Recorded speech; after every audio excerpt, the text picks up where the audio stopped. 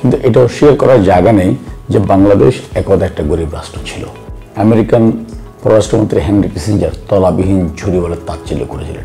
এটাও অস্বীকার করার উপায় নেই যে শেখ হাসিনা যখন 2008 সালের 29 ডিসেম্বর নির্বাচনে বিজয় হওয়ার মাধ্যমে সরকার গঠন করেন, তখন বাংলাদেশ ছিল একটা স্বল্পোন্নত দেশ। সেখান থেকে তার ভিশনারি লিডারশিপের কারণে, তার সততার কারণে বাংলাদেশ আজকে উন্নয়নশীল দেশে উপনীত হয়েছে। লেস ডেভেলপিং কান্ট্রি থেকে ডেভেলপিং কান্ট্রিতে উপনীত হয়েছে। এবং কখন উপনীত হয়েছে? যখন সারা বিশ্ব অর্থনৈতিক মন্দায় জর্জরিত। বিশ্বের উন্নত দেশ পুরো ইউরোপ, জার্মান থেকে শুরু করে ইউরোপ, তারা মধ্যপ্রাচ্যে ভূমধ্য সাগরের ক্রাইসিস শুরু হবার পরে 300, 500, 600 শরণার্থী নীতি তারা দ্বিধান্বিত ছিল, কনফিউজ ছিল, ওদের রাখবো কোথায়, খাওয়াবো কি। আর এই গরিব দেশের প্রধানমন্ত্রী শেখ হাসিনা 10 লক্ষ রোহিঙ্গাকে আশ্রয় দিতে একটু দ্বিধা করেননি। এটা দুটা জিনিস মিন করে যে ওনার কাছে মানবতাটা কত বিশাল। এবং এটাও বলেছেন যে আমি প্রয়োজনে একবেলা খাবার খাবো, তবুও আমি আমার ভাইদেরকে না খেয়ে খাবো না। এই যে একটা ভিশনারি লিডারশিপ, এটা যেমন তাকে বিশ্ব মানবতার প্রতীকে পরিণত করেছে, তেমনিভাবে এই যে বিশ্ব অর্থনৈতিক মন্দার কবলে জর্জরিত সারা পৃথিবী, আজকে আপনি যদি তেল সমৃদ্ধ মধ্যপ্রাচ্যের দিকে তাকান, আপনি দেখবেন সেখানেও কিন্তু তারা কৃচ্ছতা সাধন করছে, শ্রমিক ছাঁটাই চলছে। আর এত অর্থনৈতিক মন্দার মধ্যে অনেক বড় বড় অর্থনীতিবিদের আশঙ্কা ছিল যে বাংলাদেশ এখানে আদৌ রাষ্ট্র হিসেবে টিকে থাকবে কিনা। সেই জায়গায় শেখ হাসিনা আজকে বাংলাদেশ থেকে এই জায়গায় নিয়ে গিয়েছেন। এই যে আপনি বললেন যে গরিব দেশ উনি পছন্দ করেন না, উনি করবেন না তো। কারণ কি জানেন, শেখ হাসিনা শুধু একজন প্রধানমন্ত্রী নন, শেখ হাসিনা শুধুমাত্র একজন নেত্রী নন।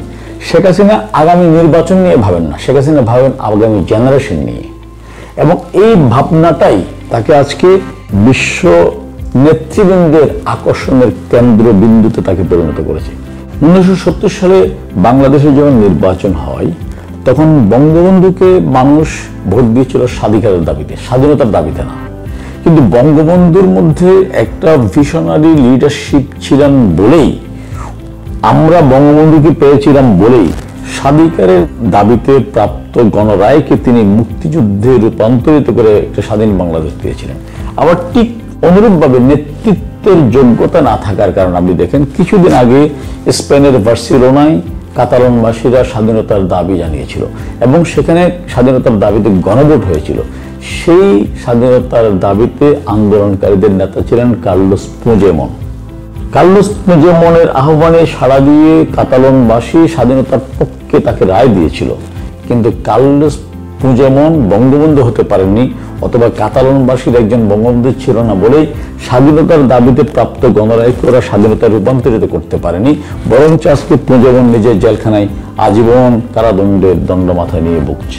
এটা হচ্ছে লিডারশিপ। ঠিক তেমনিভাবে সারা বিশ্ব যখন অর্থনৈতিক মন্দায় জর্জরিত, তখন শেখ হাসিনা বাংলাদেশকে অর্থনৈতিক মন্দার আঁচ লাগতে দেয়নি, বরঞ্চ দেশকে লেস ডেভেলপিং কান্ট্রি থেকে ডেভেলপিং কান্ট্রিতে উপনীত করেছেন। এইরকম যে লিডারশিপ একটি দেশে থাকে, সেই দেশের নেত্রী কখনো তার দেশে গরিব ভাবতে পারে না।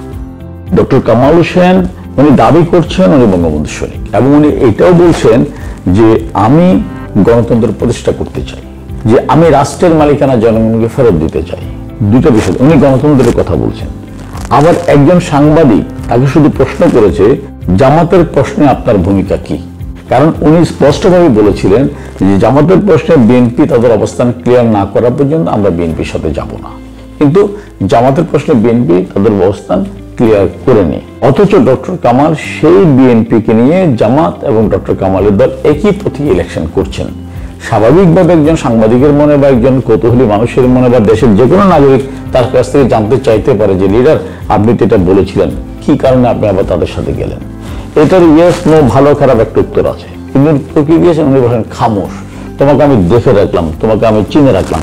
অর্থাৎ তার আচরণে আমি মনে করি না যে হিটলারও কোনোদিন কারোর সাথে এরকম ভয়ঙ্কর দাম্ভিকতার সাথে খামোশ শব্দটা উচ্চারণ করেছিলেন কিনা, আই মিন ডাউট। তাহলে যে মানুষটা আচরণে এরকম, আদৌ তাকে দিয়ে কোনোদিন এদেশে গণতন্ত্র প্রতিষ্ঠা সম্ভব কিনা। উনি বলছেন রাষ্ট্রের মালিকানা রাষ্ট্রকে ফেরত দিবেন, খুব ভালো কথা। এখন উনি রাষ্ট্রের মালিকানা জনগণকে ফেরত দেওয়ার জন্য ইলেকশন করছেন জামাতকে নিয়ে। জামাত কারা? যারা রাষ্ট্রটাই চায় নাই, উনি তাদেরকে নিয়ে রাষ্ট্রের মালিকানা জনগণের কাছে ফেরত দিবেন। এখন এই কথাটা কোন পাগলে বিশ্বাস করবে? বাংলাদেশে সব নির্বাচনে কম বেশি কিছু বিতর্ক থাকতে পারে, কিন্তু তারা যেটা বলছেন যে আমরা তাদেরকে প্রচারণা চালাতে দিচ্ছি না, হামলা করছি, এটা কিন্তু একটা শতভাগ উল্টা অভিযোগ। নির্বাচনী প্রচারণা শুরুর প্রথম দিনই বিএনপি জামাতের হামলায় নোয়াখালীতে যুবলীগ নেতা হানিফ এবং ফরিদপুরে আওয়ামী লীগের একজন কর্মী মারা গিয়েছে। তাহলে আমরা ডে ওয়ানে হামলার শিকার হলাম, শুধু হামলার শিকার আমার দুজন কর্মীকে হারালাম। তাহলে হামলাটা কারা আগে পরিচালনা করলো? এবং গত কয়েকদিন আগে ভোলাতে বিএনপি প্রার্থী হাফিজ ইব্রাহিম ঢাকা থেকে পুরা লঞ্চ ভর্তি করে লোক নিয়ে গিয়ে আওয়ামী লীগের বেশ কয়েকটি নির্বাচনী কার্যালয়ে জ্বালিয়ে দিয়েছে। তাহলে হামলার শিকার তো আমরা হচ্ছি। তারা এই অভিযোগ করার একটি কারণ যে নৌকার বিজয়ের সম্ভাবনা। দেখেন, দুনিয়ার দেশে দেশে জাতীয় নির্বাচনের আগে কিছু জনমত জরিপ হয় কারা জিতবে। এই জরিপকারী অনেকগুলো বড় বড় প্রতিষ্ঠান আছে, দেশি অথবা আন্তর্জাতিক। একটি সার্ভে প্রতিষ্ঠান দেখান যারা তাদের সার্ভেতে দেখিয়েছে যে আগামী নির্বাচনটা ফেয়ার হলে বিএনপি ক্ষমতা আসবে। একটা আপনি পাবেন না। পৃথিবীর সবচেয়ে পুরনো ঐতিহ্যবাহী বিশ্বস্ত জরিপকারী প্রতিষ্ঠান হচ্ছে আমেরিকান একটা জরিপকারী সংস্থা গ্যালপ তাদের জরিপে বলেছে বাংলাদেশে গত 43 বছরের ইতিহাসে শেখ হাসিনার পপুলারিটি এত উঁচুতে গিয়ে পৌঁছেছে, শতকরা 75% মানুষ মনে করে শেখ হাসিনা দেশের জন্য একটা পারফেক্ট প্রধানমন্ত্রী। আমেরিকান আরেকটি প্রতিষ্ঠান আছে আইআরআই কিন্তু তাদের অতি সম্প্রতি যে সার্ভে, সেই সার্ভে তারা বলেছে বাংলাদেশের শতকরা 70% মানুষ শেখ হাসিনার পক্ষে, 65% মানুষ আওয়ামী লীগের পক্ষে। গত 5-6 দিন আগে লন্ডন বেসড একটি ইন্টারন্যাশনাল প্রতিষ্ঠান যারা ইকোনমিক গ্রোথ এবং পলিটিক্যাল অ্যানালাইসিস নিয়ে সার্ভে করে, তারা বলেছে বাংলাদেশে আগামী একাদশ জাতীয় সংসদ নির্বাচনে আওয়ামী লীগ ভূমিধস বিজয় লাভ করবে। এই যে সমস্ত সার্ভেগুলো বা মানুষের পূর্বানুমানগুলো আসলে বিএনপিকে টোটালি দিশাহারা করে দিয়েছে, হতবিহ্বল করে দিয়েছে। যে কারণে ওরা চাচ্ছেন যদি নির্বাচনটা ফেয়ার এবং ঠিকভাবে একটা নির্বাচন হয়ে যায়, আবার শেখ হাসিনা প্রধানমন্ত্রী হবে, আওয়ামী লীগ ক্ষমতা আসবে, তাহলে কি করা যায়? তার নির্বাচনটা স্পয়েল করতে হবে, নির্বাচন কমিশনকে বিতর্কিত করতে হবে, নির্বাচনী প্রক্রিয়াকে বিতর্কিত করতে হবে।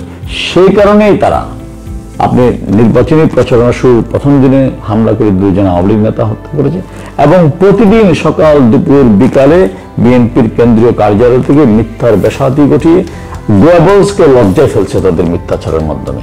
এবং বিভিন্ন জায়গায় ওদের মধ্যে হামলা হচ্ছে, দোষ হচ্ছে আমার। আপনি দেখেন, ওদের নির্বাচনের আগে মনোনয়ন ফর্ম বিক্রি করার শুরু থেকে বিক্রি শেষ হয়ে নমিনেশন ফাইনাল হওয়ার পরে আপনি দেখেছেন বিএনপির কেন্দ্রীয় কার্যালয়, এমনকি বিএনপির চেয়ারপারসন খালেদা জিয়ার গুলশানস্থ কার্যালয়েও ওদের নেতা কর্মীরা কি ভয়ঙ্করভাবে মনোনয়ন বাণিজ্যের বিরুদ্ধে কথা বলেছে এবং তাদের নেতা নেত্রীদেরকে অবরুদ্ধ করে রেখেছিল। যত কথাই বলে যদি স্বীকার করতে হবে যে মির্জা ফখরুল ইসলাম বিএনপির মহাসচিব, ওনাকে দেশের মানুষ কিন্তু একজন সজ্জন রাজনীতিবিদ হিসেবে চেনেন। ওনাকেও কিভাবে বিধ্বস্ত করেছে, শারীরিকভাবে লাঞ্ছিত করেছে তাদের কর্মী এসে, এই ধাক্কাটা বাংলাদেশের বিভিন্ন জায়গায় গিয়ে পড়েছে। তারা নিজেরাই হামলাগুলো করছে। এখন তারা ওই যে বললাম, টোটালি নির্বাচনী প্রক্রিয়াকে বিতর্কিত করলে আওয়ামী লীগের আগামী নির্বাচন আবার ক্ষমতায় যাওয়াটাকে বিতর্কিত করা যাবে। সেই কারণে তারা এই কাজগুলো করে বেড়াচ্ছে। ওরা তো চেষ্টা করেই যাচ্ছে। আমি তো বললাম, আমি যে কথাগুলো বললাম শুধু আমার কথা না, আমার প্রত্যেকটা কথার পেছনে তথ্য আছে। আপনি পত্রপত্রিকাগুলো ঘাটলে এই তথ্যগুলো পাবেন। বিএনপির নয়াপল্টনস্থ কেন্দ্রীয় কার্যালয়ের কার্যক্রম দেখে একজন রাজনৈতিক কর্মী সাহেব আমার লজ্জা লেগেছিল। এটুকু একটা দলের রাজনৈতিক কর্মকাণ্ড পরিচালনার জন্য কার্যালয় নাকি মনোনয়ন কেনাবেচার হাট, এটা কিন্তু এক লজ্জার বিষয়।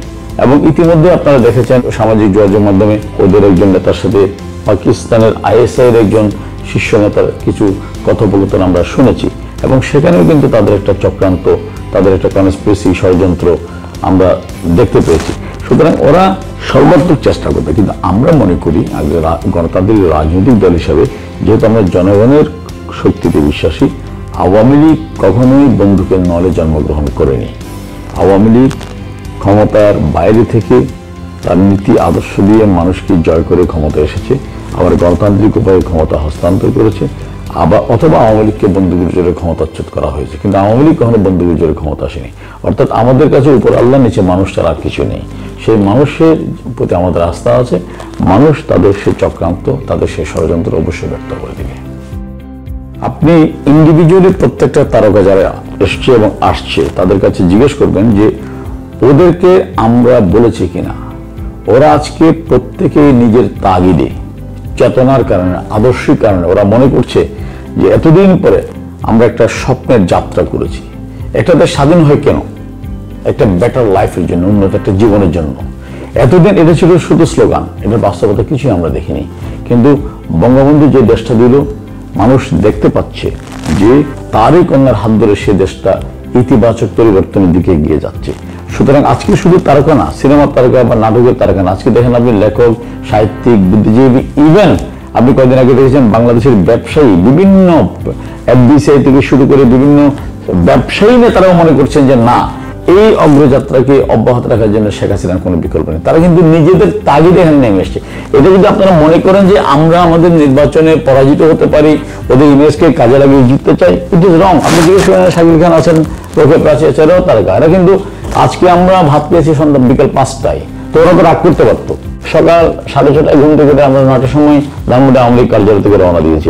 হ্যাঁ, আমরা তারপরে পথে মিটিং করতে করতে করতে করতে এখানে আসছি। ওরা যদি আমাদের আহ্বানে শুধু নিজেদের চেতনার তাগিদে না আসতো, তাহলে তো আমি মনে করি না যে মানে এতক্ষণ থাকতো। ইভেন আমাদের আরেকটা টিম যেটা আসতেছে, আপনি ওদের ফিলিংসটা দেখেন যে আমাদের দুজন শিল্পী ওরা ফ্লাইট মিস করেছে, ওরা নেক্সট ফ্লাইটে আসতেছে। আগে যে টিমটা চলে আসছে অন টাইমে, তারা স্টিল চিটং এয়ারপোর্টে তাদের জন্য অপেক্ষা করছেন। অর্থাৎ এখানে চেতনার টান, প্রাণের টান সব এক হয়েছে বলেই ওরা কিন্তু শেখ হাসিনার পক্ষে নেমেছেন। ওরাও উপলব্ধি করতে পারছেন যে না, ওরা সাংস্কৃতিক মনা মানুষ, সংস্কৃতির জগতের মানুষ। একটা জাতি কিন্তু সাংস্কৃতিক অগ্রগতি ছাড়া এগোতে পারে না। আজকে ওরাও উপলব্ধি করতে পারছে যদি শেখ হাসিনা ক্ষমতা না থাকে, তাহলে বাংলাদেশের যে বিকাশমান সংস্কৃতি সেটা আমরা সামনের দিকে এগিয়ে নিয়ে যেতে পারবো না। ওরা কিন্তু কেউ এমপি মন্ত্রী হওয়ার জন্য এখানে আসেনি। আপনি যদি মনে করেন যে ওরা হয়তো কালকে নমিনেশন চাইবে, নট দ্যাট, ওরা কেউ নমিনেশনও চায় নাই, যে ঠিক আছে নমিনেশন চাইছি পাই না, ভবিষ্যতে কিছু একটা পাবো, সেই টার্গেট নিয়ে আসছে না। আপনি যদি আপনাদের সাথে কথা বলে দেখতে পারেন।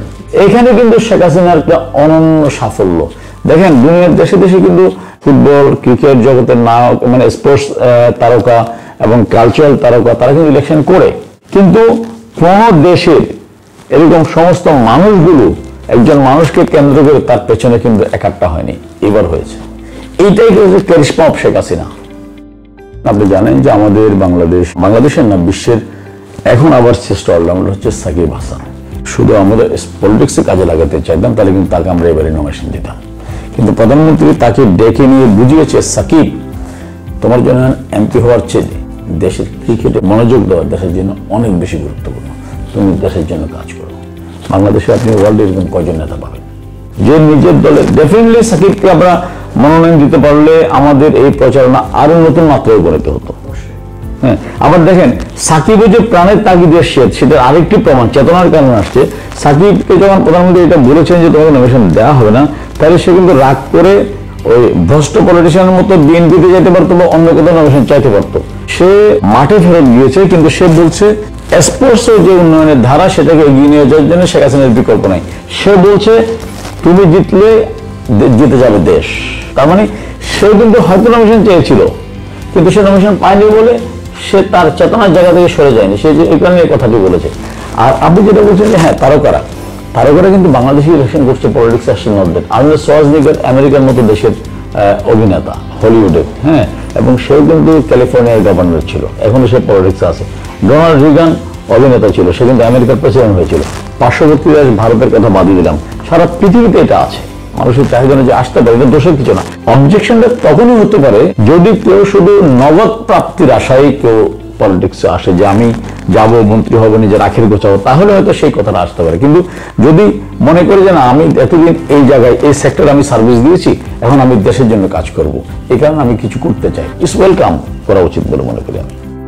মাঠে পরাজিত হতে নামে না, সবাই জেতার জন্য নামে। তারা তাদের চেষ্টা করবো, আমরা আমাদের চেষ্টা করবো। হ্যাঁ, জামাত দীর্ঘদিন যাবত আসলে আধিপত্য বিস্তার করে আসছে, কিন্তু 10 বছরে সারা বাংলাদেশের উন্নয়নের যে ঢেউ আছড়ে পড়েছে, তার ঢেউ কিন্তু সাতকানিতে লেগেছে। এবং এখন দল অনেক শক্তিশালী।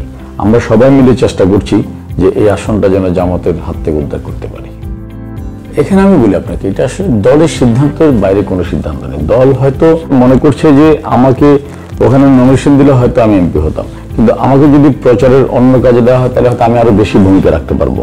অথবা ওনার ব্যাপারে মনে করতে পারে যে ওনাকে নমিনেশন দিলে ওই জায়গায় উনি আমার চেয়ে বেশি ভালো ভূমিকা রাখতে পারেন, এই বিবেচনায় দল তাকে নমিনেশন দিয়েছে। কিন্তু আমি নমিনেশন না পাওয়ার পরেও যেহেতু আমি তার এমপি হওয়ার স্বপ্ন নিয়ে রাজনীতি করিনি, আমি একটা আদর্শকে বুকে নিয়ে রাজনীতি করেছিলাম। আমার মূল টার্গেট সেই আদর্শের দলটা যেন রাষ্ট্র ক্ষমতায় থাকে।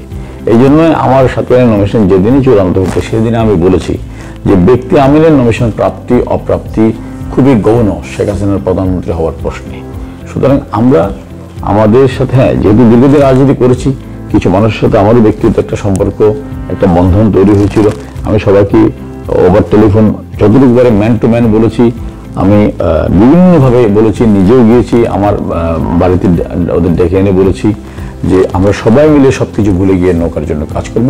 আমরা সামনে শেখ হাসিনাকে রেখেই আমরা নৌকায় ভোট দিব। আমি আসলে বিষয়টাভাবে দেখতে চাই। উনি এক সময় জামাতের রাজনীতির সাথে সম্পৃক্ত ছিলেন, হয়তো উনি রিয়েলাইজ করতে পেরেছেন যে জামাতের আমার রাজনীতি করা ভুল ছিল। যেমন ধরেন আমি একজন সেক্টর কমান্ডার ছিলেন major Jalil, M A Jalil, মুক্তিযুদ্ধের, কিন্তু দেখা যায় যে শেষ জীবনে সে উনি উপলব্ধি করতে পেরেছেন যে না, এই রাজনীতি ভুল ছিল। উনি একটা ইসলামিক দলে জয়েন করেছিলেন। নীলফামারীতে একজন ভেটারান ফ্রিডম ফাইটার ছিলেন মিজান, মুক্তিযোদ্ধা, উনি জামাত থেকে দুবার এমপি হয়েছিলেন। অর্থাৎ উনি যে চেতনা নিয়ে মুক্তিযুদ্ধে গিয়েছিলেন, পরে উনি উপলব্ধি করতে পেরেছেন হয়তোবা তার এমন উপলব্ধি হয়েছে যে আমার এই রাজনীতিটা ভুল ছিল, সে কারণে আমি জামাতে যোগদান করলাম।